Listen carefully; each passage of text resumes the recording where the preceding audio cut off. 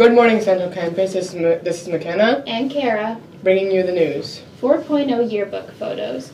4.0 students who have had their pictures posted on the wall in the Commons are taking group photos for the yearbook on Tuesday, February 27th during 6th hour. Freshmen are excused at the beginning of the hour and will return to classes immediately following their photo.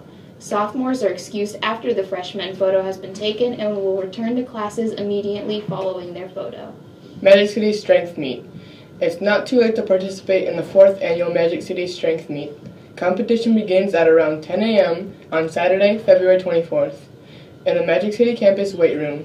Participants weigh in from 9 o'clock to 9:30 and are going to be placed into groups based on weight. Each lifter gets 3 attempts at a back squat, a bench press, and a power clean.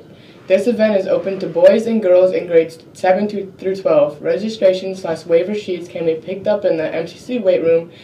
T-shirts and prizes are going to be awarded. Hope to see you there. Shakespeare Goes to Gravel Gulch. Playmakers are presenting a special matinee performance of the midwinter play Shakespeare Goes to Gravel Gulch on Wednesday, February 28th during 6th and 7th hours. This performance is free to students.